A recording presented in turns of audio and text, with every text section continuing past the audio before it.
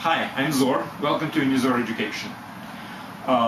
This is the last short lecture about trigonometric function taking certain values in basic values of argument, basic angles.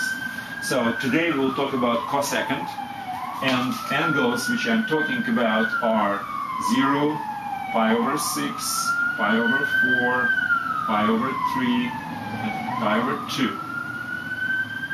Now, the most important tool which I'm using is the definition of the cosecant of x, which is 1 over sine. So if I know the sine, I will just invert it, and that's how I will get values for these angles, right? So,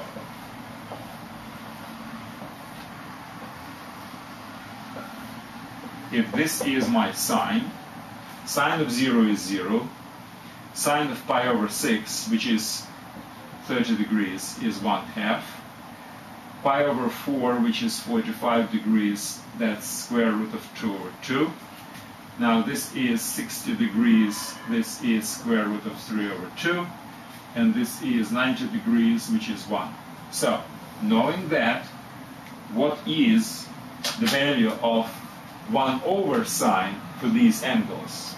So the cosecant takes value of, doesn't exist in this particular case because it's invert. This is 2. This is 2 over square root of 2, which is square root of 2.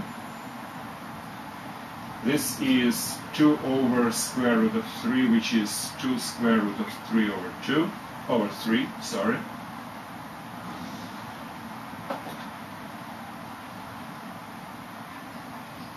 And this is 1.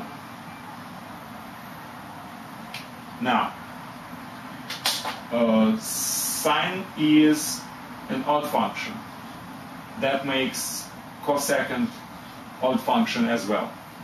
So knowing these values, you can always calculate what's the values for the corresponding negative angles. It will be just negative these values.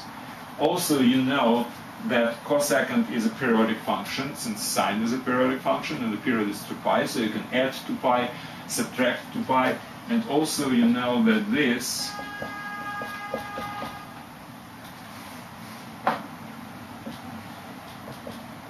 property of sine, so if you add pi 180 degrees, you will invert the sine, which is an ordinate of an angle. So that actually makes exactly the same rule for cosecant. So cosecant of x plus pi also will be equal to. So this plus the fact that it's odd and periodic function is sufficient to get the value of the function for any nice angle, like 270 degrees, for instance, around the unit circle. Very short lecture. Again, it's just as a reference material. You don't have to remember this. Everything is derivable. That's what's very important. You can derive the values from the sine, and even sine for major angle, you don't really have to remember, because you can always derive it using the triangles. It's either 30-60 triangle or 45-45 right triangle. That's it for today. Another small lecture.